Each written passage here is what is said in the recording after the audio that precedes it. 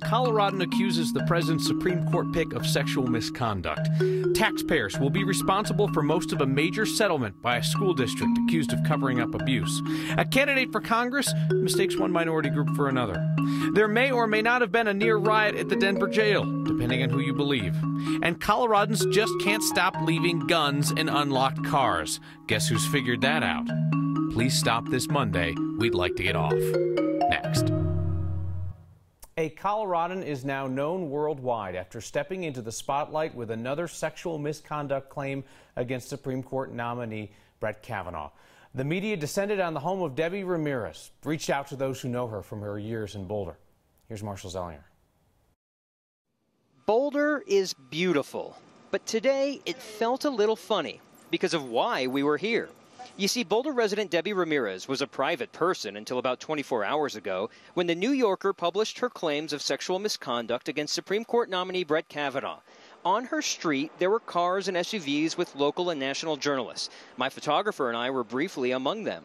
Why? Because sometimes you just never know. This time, we found a recycling bin with a friendly note. I have no comment. Thank you for respecting my privacy.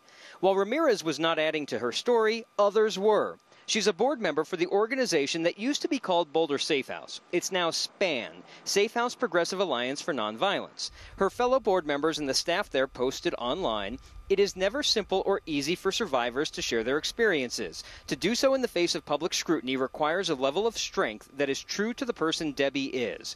Beyond her role as a board member, Ramirez used to work at SPAN.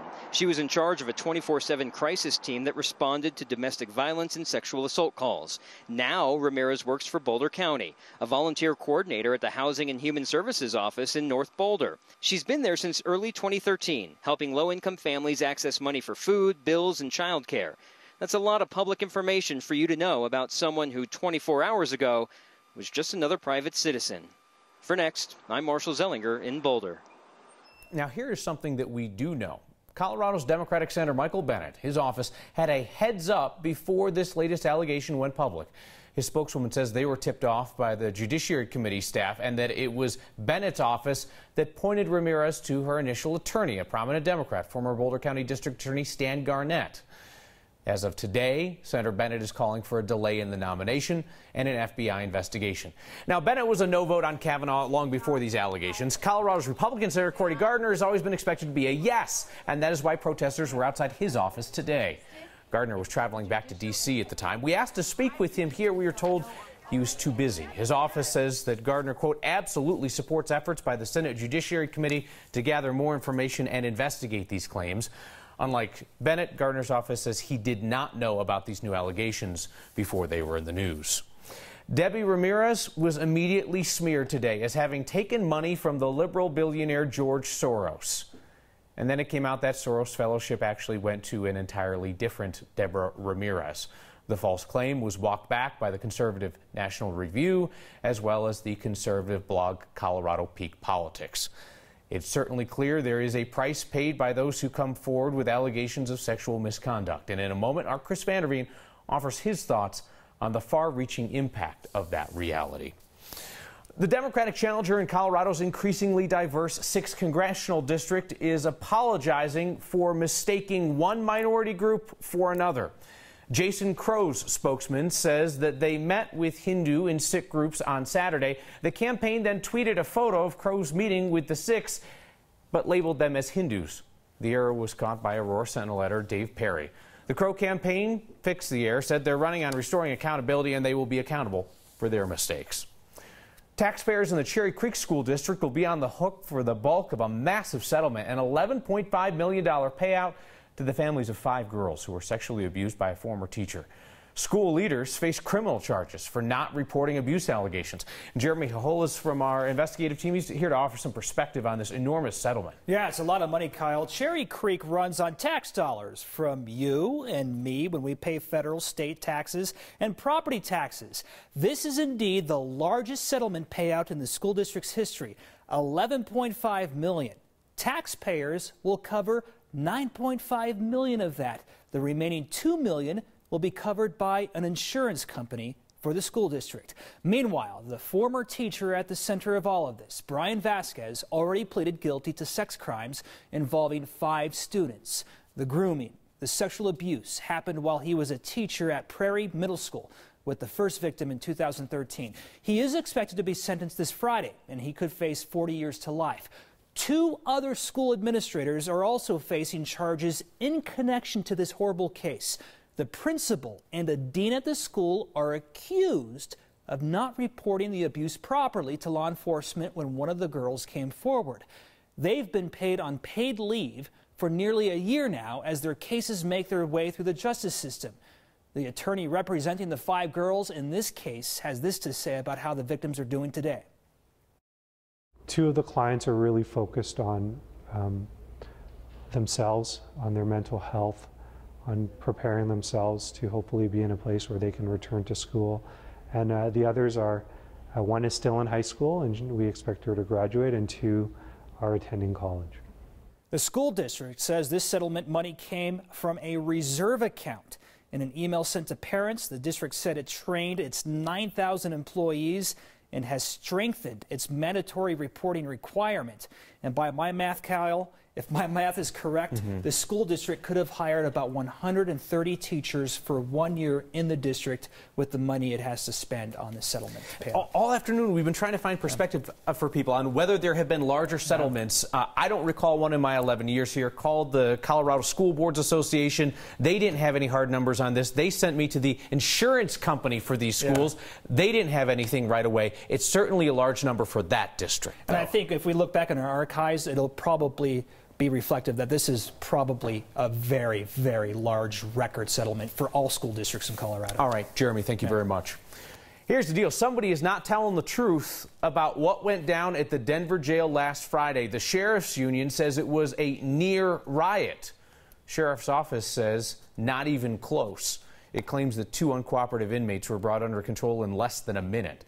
The Fraternal Order of Police said on Twitter that the near riot, their term, involved inmates fighting and then many more inmates turning on the responding deputies on Friday evening. The FOP, the union, says more officers responded and, quote, the uprising was quelled at that point. They used the hashtag only a matter of time. Now, if you watch this program, you know the Sheriff's Union is constantly at odds with Mayor Michael Hancock and his public safety team. And in this case, the Sheriff's Office, the management, disputes the union's near riot claim. They say this is just 2 inmates brought back under control within a minute. They told us late this evening there was 1 officer who was injured. The Sheriff's Office does acknowledge that that detention center is overcrowded and the temporary beds have been brought in to house inmates. The union says that is driving the safety issue. Johnstown police officer Yuri Thomas is being remembered as a man with a heart for his community. Friends, family, and fellow officers gathered today in memory of that officer who died this month swimming at Horsetooth Reservoir. They came together at Res Church in Loveland, where Thomas was a familiar face, a man known for his work ethic, his enthusiasm, and his contagious friendliness that literally brought people in the door. He had the perfect role. He was a greeter at this front door right here, and he would greet people with a huge smile, and he'd reach out and grab their hand and pull them in, basically. So I know we're going to miss him so much, and so are the people that attend here. Officer Thomas had been with the Johnstown Police Department a short time, just since February. Returning now to our discussion about how America is reacting to allegations of sexual misconduct by Supreme Court nominee Brett Kavanaugh. Our Chris Vanderveen offers these thoughts on the decision that some in our community might make to stay silent. She's watching this, watching all of it, the attention, the reaction, and the ramification of speaking up, speaking out, moving forward. She's watching and wondering, what might happen to her should she speak up? Should she speak out? Maybe you believe what's happening to him is unfair. Maybe you believe he deserves it. At this moment, I really don't care what you think. Not that I don't care what's happening to him, I do. But I also know in a few days he'll once again have his chance to be heard. He'll find his voice, tell his story, send his message. No, at this moment, I care more about the teen who was raped this last weekend. Maybe by a friend, maybe not. She's watching this, all of this, and struggling to find her voice, tell her story, send her message. Far too many victims never come forward. Far too many remain silent, resigning themselves to a world far too skeptical to listen and understand and believe. Inside this circus, I worry what the victims far outside of the tent see, the scrutiny, the questions, the doubt. Does it bother them? Does it make them conclude, why bother? I hope not. Because each deserves not just a say, each deserves their day to come forward and tell the world what happened was not okay. And not just not okay, but a crime. Somewhere out there, a victim is watching closely, wondering if it's worth it. Somehow within this circus, we need to remind her, you have a voice, you have strength, and you deserve so much more than a world far too ready to say, are you sure? Are you sure this really happened to you?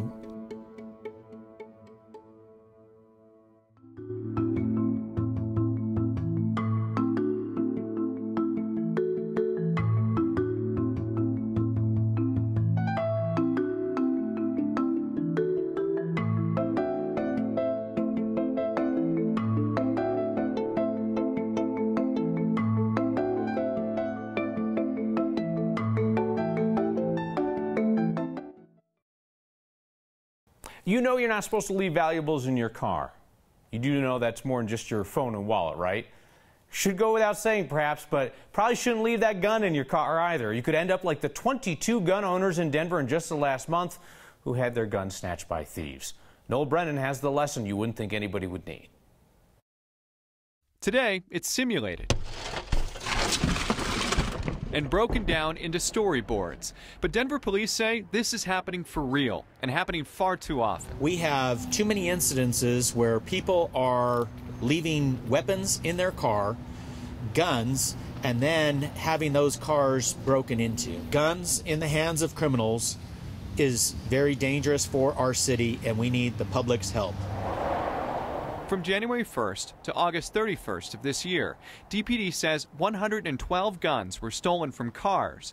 That's a 211% increase since 2010. So we've seen sort of a surge in this type of crime recently, and then obviously we can track the instances of the use of these guns that have been stolen to a number of violent crimes. Take this story from March of this year. A gun stolen from a car was used in a robbery, fired illegally twice, and then recovered in a burglary. It's a very serious issue that impacts the overall safety of our community. Many of the guns used in these violent crimes, police say, are never even found. I think about 10% of the guns that have been stolen have been recovered. The takeaway?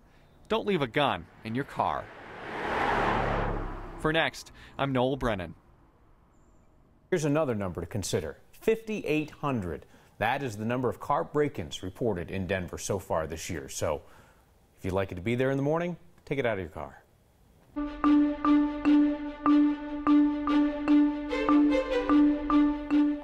Happy Monday, everyone. We're looking pretty good here in downtown Denver. Nice to see some cooler temperatures this afternoon, and it's slowly but surely going to start feeling a little bit more like fall. We do have some darker skies pushing off across the eastern plains. A couple of little sprinkles here in the metro area earlier this afternoon, and snowfall up in the high country just a little bit. On 8 State Doppler 9, we've been watching these storms cruising in from the west, zipping off to the east right now. Good batch of some lightning, thunder showers rolling into parts of Nebraska and then across the eastern plains too. Still looking pretty quiet here in Denver.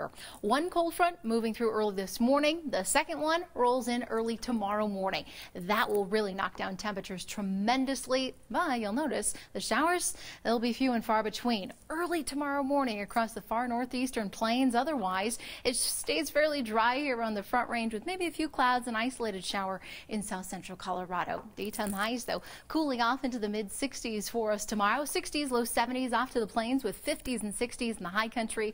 Yeah, you get one day, and then finally some warmer temperatures return. We'll be back into the 80s Friday, Kyle, and into next weekend. Thank you, Danielle. The most Colorado thing we saw today comes to us from Next viewers Don and Melanie Kirk. Told us they were hiking Friday in Rocky Mountain National Park when they witnessed what appeared to them to be a wonderful act of kindness.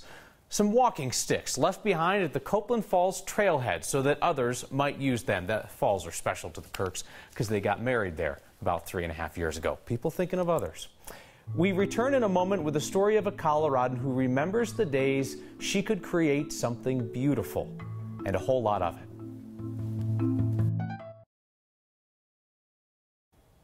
We know how some Next viewers spent their weekend. They're just out snapping photos to tell people you've crossed a line. To Petco in Aurora we go, where Faith Alton found what could be a record for this segment, an SUV that takes up not one, not two, but 3 parking spaces. See how everybody else is doing it right and one person feels entitled? Bigger the vehicle, bigger the fail, we found. A polite reminder that our state would have more parking if we would all limit ourselves to just one spot. Keep the photos coming. Email next@9news.com or get our attention with the hashtag HeyNext. One of our viewers, Terry Baker, would like you to meet the woman she calls Aunt Ruthie. Aunt Ruthie has a talent that dates back to her time in Germany during World War II. Ruthie and others were forced into shelters during air raids. They had to find some way to take the war off their minds. Our Byron Reed shows us how she did it. Let me see. A picture is worth 1,000 words for Ruth Wilhelm. I've got 1,000,000 of them. And when she looks at these moments, they'll always remind her of the past. Well, I was in 1st grade when the war broke out. I remember coming home and my grandmother lying on the table like this. Wilhelm was living in Kassel, Germany during World War II. Yeah, I did the drawing. Spending her days and nights underground. Between the bombs from the sky and the artillery, we stayed down below. We didn't think about it. It was a day-to-day thing. The war was on, and we went to school and came home and went to the air raid shelters. So to pass the time, idle fingers of the devil's workshop, she took up an old German art form. Scissor cut it's a black piece of paper, and I draw on the back, and then I cut that out. Wilhelm says she and other children started making these scenes around Christmas. Cuticle scissors, that's what I used. To try to bring a little joy in desperate times. That kept us busy. We would make these cutouts and put paper behind them and stand them up with a candle behind them. That's an original. Now 86, Wilhelm kept up with the tradition as long as she could. Let them go and fly to the hands of God. She wants to make sure we all remember just how valuable memories are. And I hope they enjoy them and maybe wonder a little bit. For Next, I'm amazed myself. How did I do that? I'm Byron Reed. Ruthie's eyesight forced her to quit her hobby a few years back. At that point, though, she'd stocked up enough cards. She's still giving them to family and friends. I missed your feedback while I was gone. Specifically, I missed hearing daily just how wrong I am. I've got a little stack, and we'll read some of this when we get back.